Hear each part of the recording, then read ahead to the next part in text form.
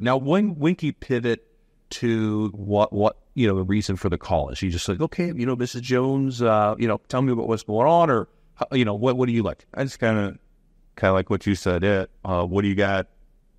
What kind of issues you having? What do you got going on? What do you got for me to work on today? And they usually take you to there, and then okay, yeah, you need this ceiling fan replaced. Where's your breaker pan? And I'll take a look at that real quick before you go. You go to the ceiling fan, the breaker pan. Do you talk about yourself or the company at all, or you kind of wait for that later on, like as you show options to kind of add that credibility? Personally, I do that when I'm Kevin from Masterful's Electric, probably electrician of the day.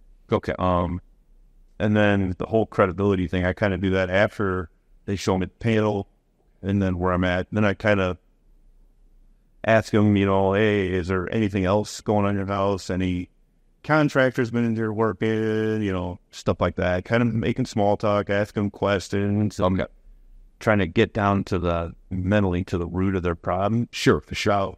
Getting into any price.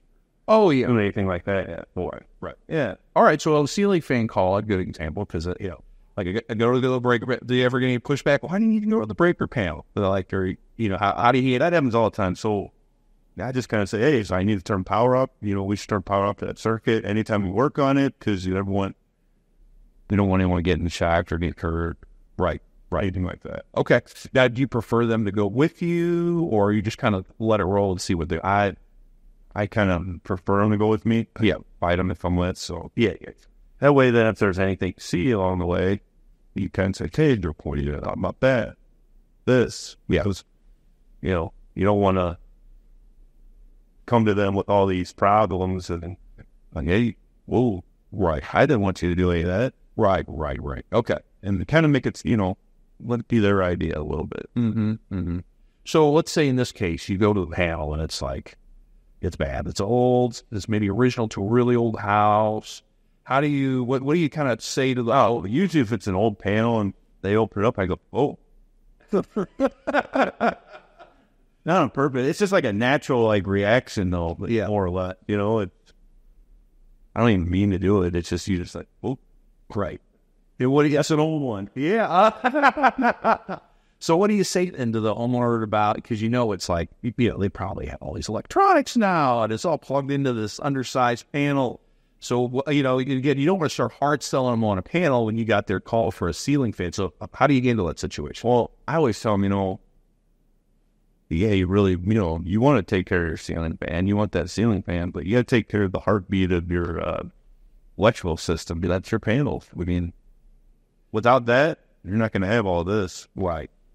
So you go, Miss Jones, have you thought about, updating this? This panel's 30 years old. You really need to start thinking about maybe saving some money aside and get this panel replaced. I don't say you need to replace it. Yeah. I just kind of let the option be with them. Okay. That way, then they're not feeling enticed to do something. Right. Do you get any in the safety? I mean, with something that old? Yeah, I write it in there, lifespan panel. Okay, I'll date it. Okay. So, all right. So, you go there, you turn the breaker off.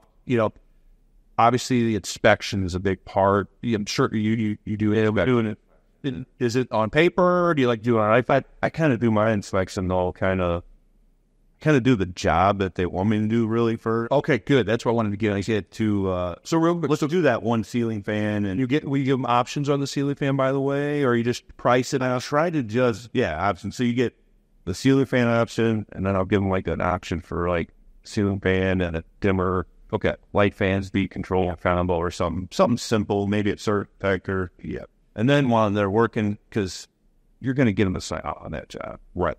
And then while they're working, and I'm doing my safety notes, very good. Then I present them with the options of, hey, these are all the safety issues that we need to get addressed in your house in this order. Yeah. Okay. And then I let them kind of decide and tackle if they want to do any more than just feeling bad.